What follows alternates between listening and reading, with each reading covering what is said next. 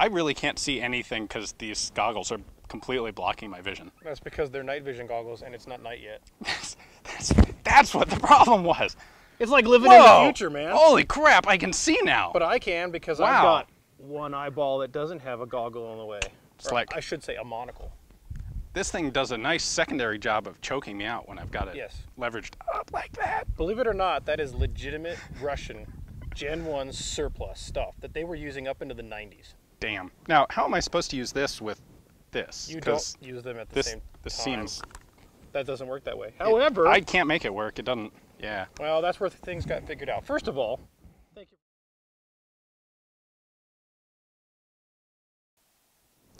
Hey guys, welcome to InRange TV. Tonight we're doing a kind of special video, being that it's night. We're going to demonstrate to you really what the reality is of our low-priced economy night vision optics versus high-end, say, a PVS-14 on the market. So we're going from a $200 Armasight to a $2,800 PVS-14. And if Ian's getting that right now, you're looking at me through a PVS-14. So we wanted to demonstrate to you that we are in dark situation. It is night, and that's what a PVS-14 looks like. So what we're going to do is we're going to do some footage with the Armasight, and we're going to do some footage with the PVS-14, both of us talking as well as with rifles, and really give you an idea of what you can and can't do with optics in these price ranges. All right, what we're doing here is a resolution test. We've got a steel target to my right at 50 yards. I came out from behind a tree at about 45 yards. What you want to do here is how quickly can you identify that a person's coming towards you? But more importantly, how soon can you identify, or how close do I have to get before you can identify who that person is?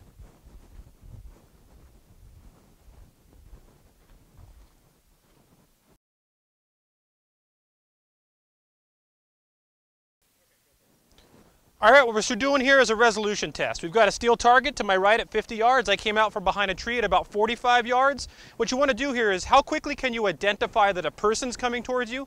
But more importantly, how soon can you identify, or how close do I have to get before you can identify who that person is?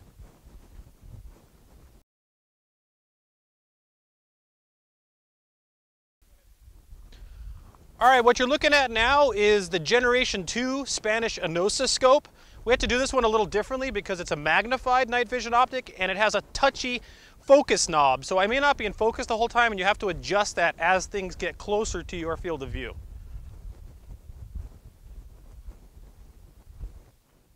All right, so this being a military scope, the reticle can be turned on or off. You will notice that it's canted. That's because we have to cant the scope. It's mounted to a rifle and we're trying to get around a tripod to get onto the screen here.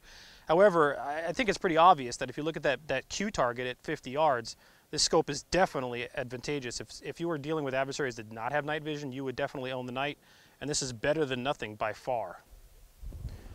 All right, what you're looking through now is the PVS-14 behind an EOTech.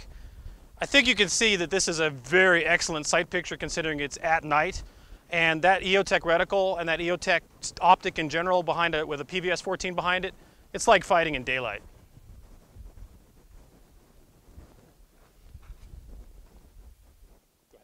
All right guys, so everything we've shown you so far has been passive, that is with no active IR illumination. So you're looking through the Armasight right now, that Gen 1 Plus $200 optic. I'm going to light up this bush with an IR flashlight and we should see a difference. Yeah, about 10 yards away right now. So that's with the flashlight, lighter, dimmer, off, on, off, on. I think you'll see that with these earlier Gen 1 type tubes, active IR illumination makes a huge difference.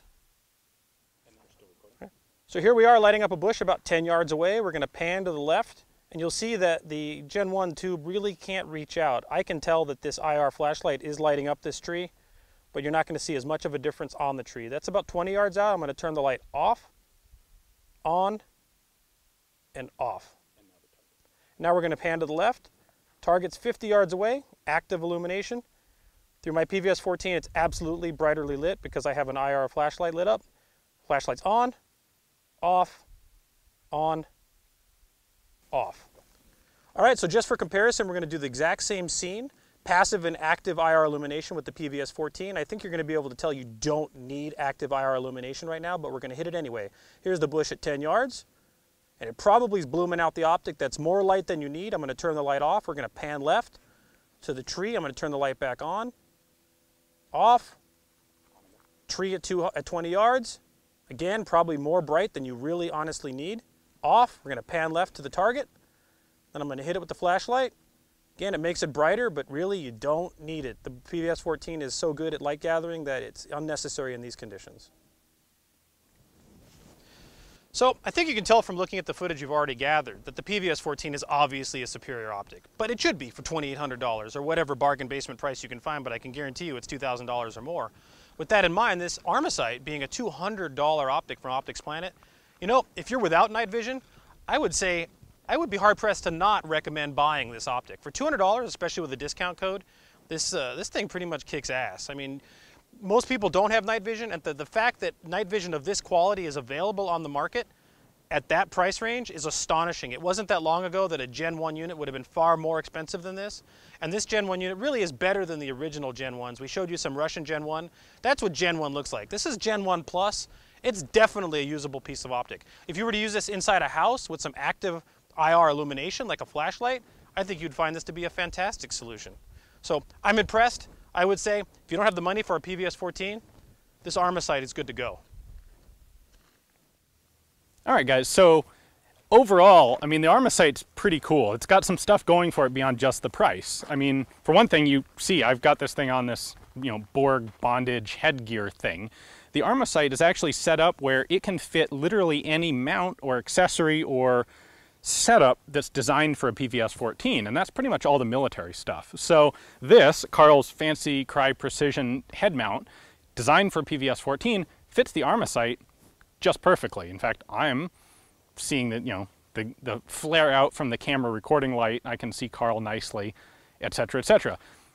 In the same way, you can mount this Armasight onto any weapons mount system that a PVS-14 will fit. So it's really a very versatile, despite being an economy priced unit and Gen 1, Gen 1 Plus sort of light intensification, it's still a very versatile unit to have. And you know what? This is really pretty darn cool. For the price, like Carl said, definitely well worth it, I think. And man, you just feel real cool walking around out here being able to actually see in the dark. All right, guys, so I got my little short barrel AK-74 here in 5.56. I'm going to engage a steel target at 50 yards. We couldn't leave you hanging without some gunfire at night.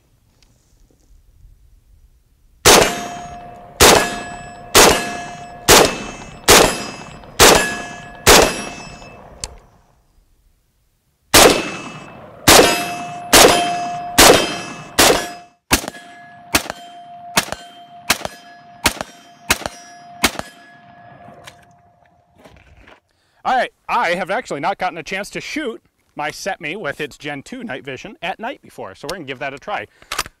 I have no idea if this is anywhere near zeroed, but we'll find out.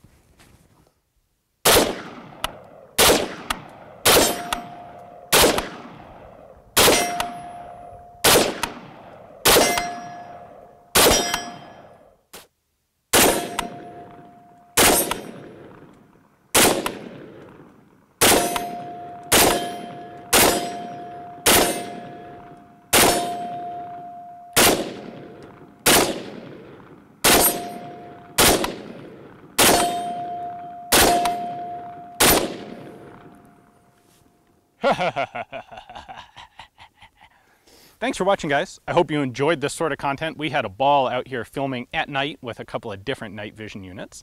If you enjoy this sort of content, please consider checking out our Patreon page. Signing up and helping to support us there really means a lot to us, and it does a lot to help us. If you can't, obviously we understand. Just check out the channels on both YouTube and Full30. Subscribe yourself, share with your friends, and enjoy the video. Of course, if you're interested in picking up an Armasight like this yourself or anything else at OpticsPlanet, check out the link there in the description below. That'll get you a discount on this or anything else that they sell. Thanks for watching.